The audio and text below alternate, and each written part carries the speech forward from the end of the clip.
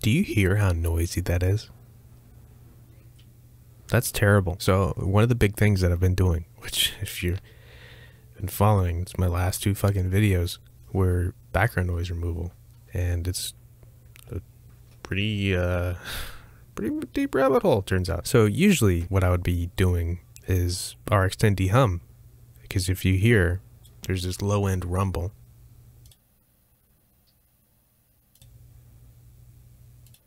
And that does a really good job of getting rid of it.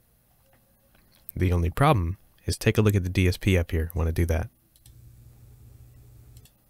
It doubles in an instant. And one of the big problems I was running into is I would be launching a game or something like that, and all of my DSP would just spike all the way to 100. In fact, we can demonstrate that.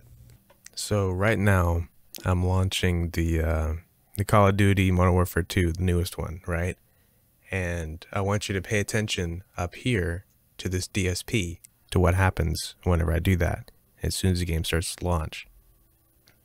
So with RX10 dehum, you can see it starts to absolutely get slammed, and you can hopefully hear all the crackling that happens from that. It is getting destroyed right now, and I can't stand it. So that to me is a huge problem. And that's a big reason why I fucking hate RX10 dehum. So we're going to get rid of that and show you the new thing I've been doing. So if you remember a while back, I had made this video like live active noise cancellation made easy or something. And what it did was take all of the output from my mic track, flip the phase on it, and that was good, right? And that was the early stages, and I never looked into it again until right now, and I realized, holy shit, should have looked into it again because it's insane. So what I have here is two audio tracks that are in a group with my other audio track, which is for my mic stuff. And this is like, and we're going to delete dehum. This is just all my mic processing. It starts off with a brick wall high cut that gets rid of this weird thing from my preamp. Then since I have a dynamic mic, it's an SE V7. It's very dull. If I turn it off, this EQ, which all this does is just clean up the high end. It sounds like this. It's very dull. I'm not a big fan of that dull sound, so I do this to clean that up. And then I just go into my de-esser.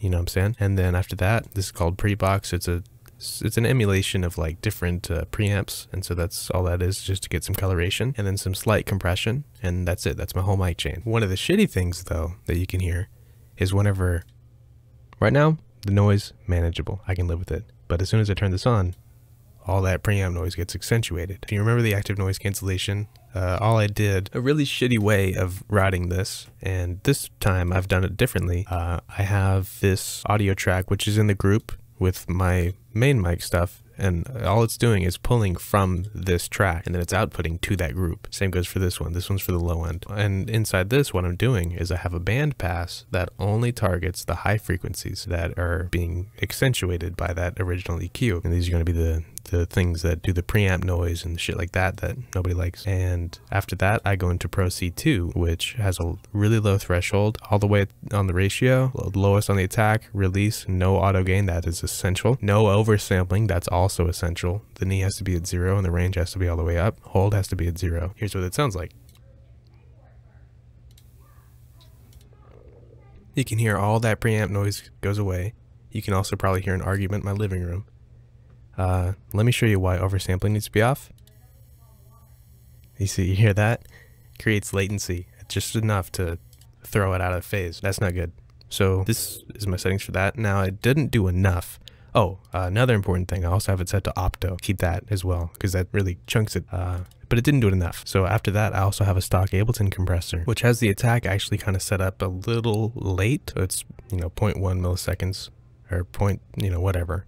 And had to be like that because it was a really weird crackling that was going on. And then I have the threshold just above the noise floor, and this time I have it set to peak. And what that's doing is all the audio I'm sending into this that's already getting massively compressed by this is now getting absolutely slammed by this, by the peak. And then it goes into utility, and all this is doing is flipping the phase. And after that, I have another one which tackles the low end, and it's the exact same idea with all this stuff. The only thing that changes is the threshold on both of these different things, so I can fit the noise floor better. But all this is a high cut.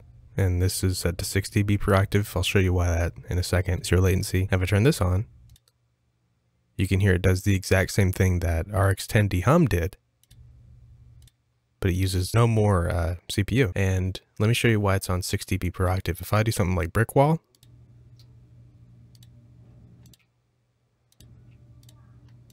you can hear it's a huge difference. So then after that, I'm a real sucker for perfection, but even if you just wanted to do nothing on its own, you could just do like a denoiser. That would be fine. I do 2 denoisers and then a EQ to boost the brightness a bit, because I do kind of feel like this first thing that tackles the high end ever so slightly reduces the high end a bit. So I do that. Then I go into a gate, and then I have this WNS mono, which is only tackling the low frequencies, and that only kicks in when I'm not talking, just because I felt like it was going to ring out a bit. That completely optional, right?